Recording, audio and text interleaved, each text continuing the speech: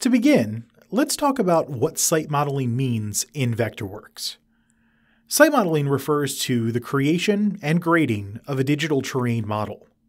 A site model in Vectorworks creates a complex 2D and 3D model of the site terrain. Utilizing survey or GIS data, as well as supplemental on-site measurements, a representation of the existing site can be generated. That existing site can then be adjusted for grading or drainage needs. These modifications are used to generate not only a visual representation of the site, but also cut and fill calculations.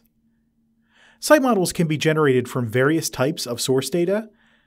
This source data comes in many different forms, from scanned images or PDFs of site contours, to DWG files with 2D or 3D contours, as well as survey files that include X, Y, and Z data.